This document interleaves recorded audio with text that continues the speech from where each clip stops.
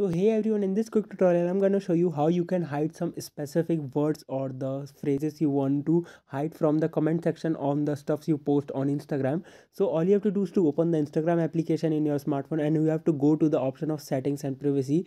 Once you open the settings, you need to scroll down and find an option of hidden words. You can see it's just right there. You need to scroll down and find this option, click on this, and from here you can see a lot of option will enable in front of you.